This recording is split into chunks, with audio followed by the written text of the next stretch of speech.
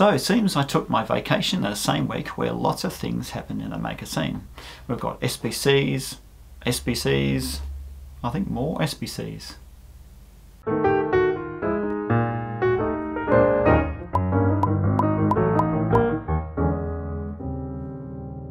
So first up on Kickstarter there is of course the usual bucket load of spinners. But this next one will interest one of my subs. It's a board that controls a 6-DOF Stewart Motion platform, has all the IMU and motor controllers on board, so all you need is a Stewart platform, which is actually the expensive bit. It's a fairly complete campaign that seems to have been around for at least a year now, with this being the updated version. Back in weekly Roundup number 31, I found the Micro Arduino, which is a tiny Atmega 32U4 measuring 12mm squared. Here's another one on Kickstarter called the Arduino Pico, which comes in at a whopping 15mm squared. If you're in need of a bucket load of GPIOs, the eIEO campaign is for a board that pushes out 261 GPIOs, off an Atmega 32U4 and 2 GPIO expanders. However, it's only in prototype stage. This next campaign gives you 16 relay controlled 12V outputs, all controlled from your Pi.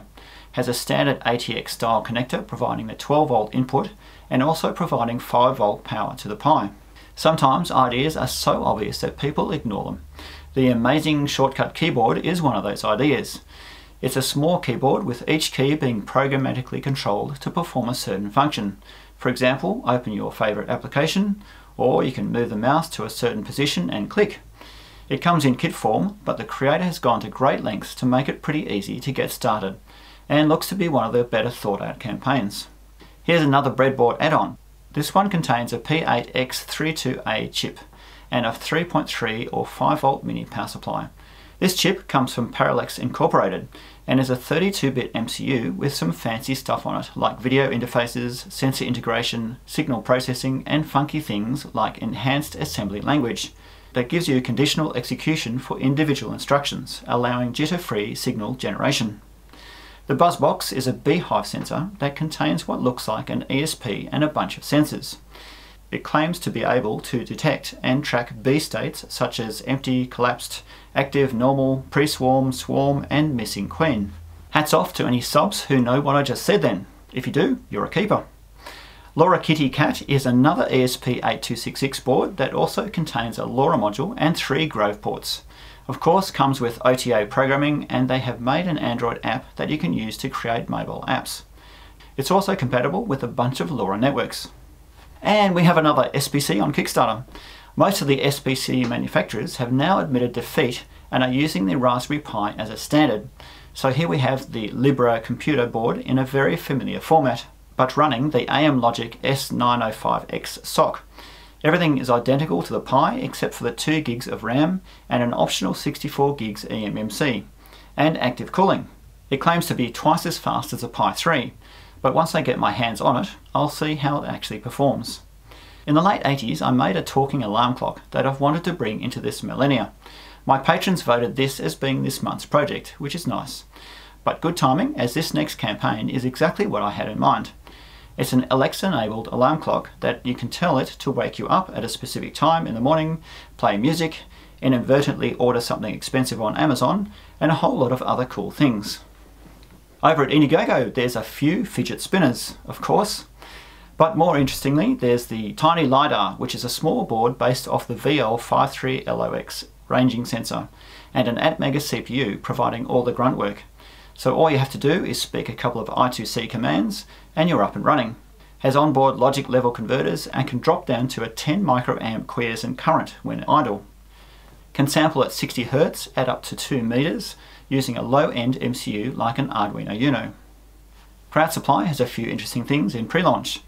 The Hardy Patch is a health monitor aimed at the sports industry. Contains an ESP32, MAX 3003 ECG chip, temperature sensor, 3DOF IMU and LiPo charging. You can also check out the project page on Hackaday. This next one is a vision processing board based on an FPGA allowing you to process a 1080p 60Hz video stream. They have released it all as open source hardware, so it will be interesting to see how this goes. Back in weekly Roundup number 31, we saw the Crazy Circuits Kickstarter. Well, now it's on Crowd Supply in pre-launch status.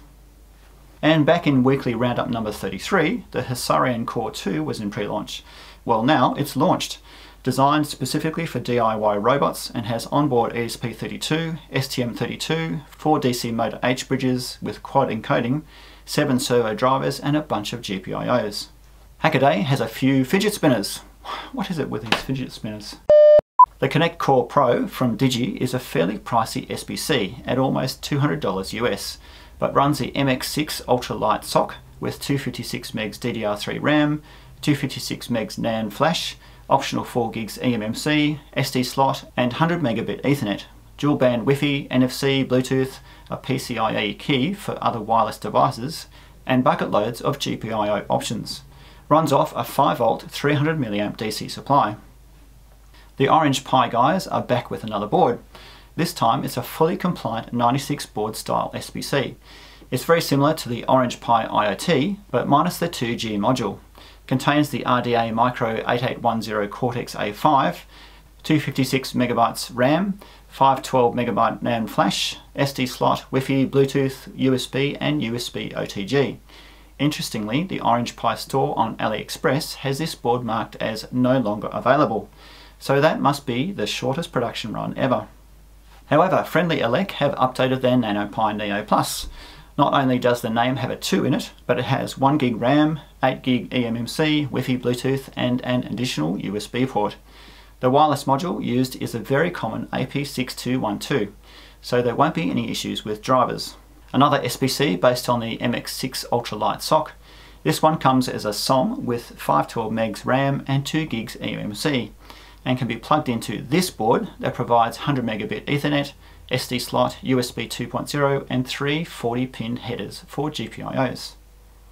Microsoft seems to be cool again and have released an internet-based Pi3 simulator that connects to the Azure IoT Hub.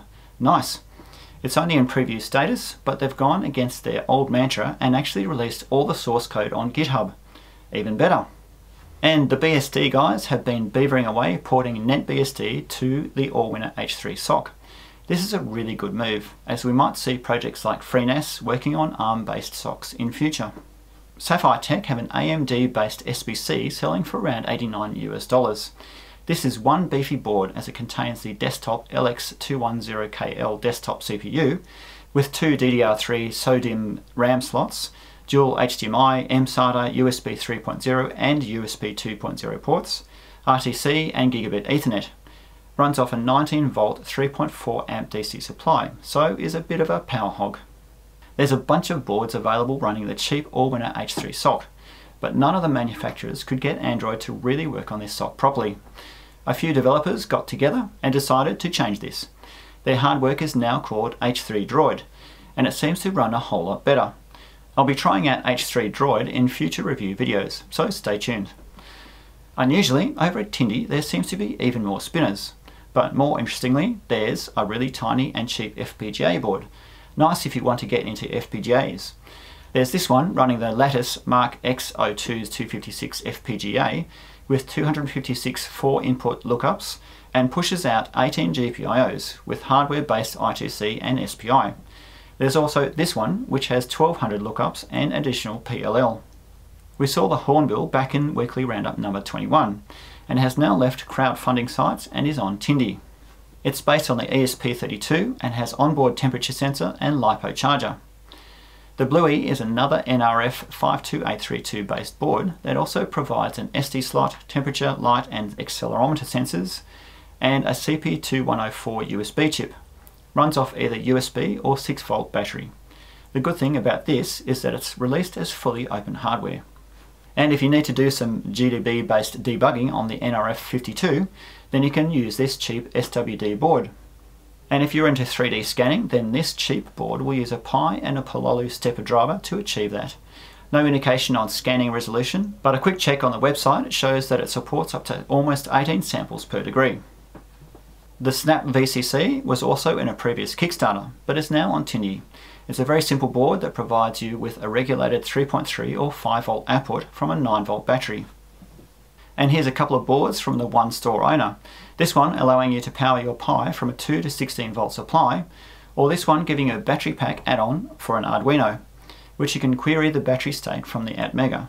This is a pretty decent LoRa hat for the Pi0 running the microchip RN2903 LoRa module, with a mini prototyping area and access to 8 GPIOs from the module. The ATX Mega series of MCUs is a step up from the current run of MCUs. They support features such as X Mega custom logic, which works in a similar way to an FPGA, hardware CRCs, analog comparators, and power management.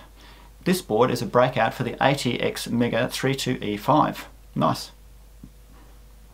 There's also this salinity sensor, which is a custom job made out of a small MCU, temperature probe, and electrodes, calculating soil salinity for you. Here's another moisture sensor working off I2C. Runs off 3 or 5 volts using 4.5 milliamps while active. Now I just noticed this guy's been on Tindy since 2012 and fulfilled almost 2,000 orders. Nice.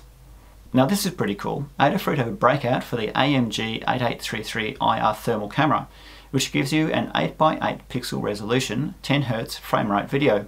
Runs off a 3 or 5 volt supply. And over at SpikeFun they have a blast from the past. This is really cool. It's an electronics project kit that you can create 130 different projects with. Man, I loved this when I got one of these for Christmas. Except this one has a quad NAND gate and dual op-amp ICs. DF Robot have a cheap 315 MHz RF receiver module. These are used in short-range remote controls like garage door openers and RC toys. Runs off a 3.3 or 5 volt supply.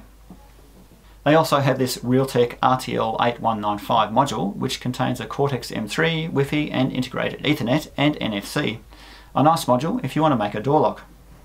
Palolo have a stepper motor controller running the DRV8825 driver IC, which can control one stepper motor from 8 to 45 volts and syncing up to 2.5 amps. It's accessible over I2C, UART and USB. So that's about it for this week's roundup. Unfortunately, I didn't have time to run through all the China-based shops, but we'll do that more extensively next time. As always, check my website for links to all these products. Thanks for watching, and see you next week.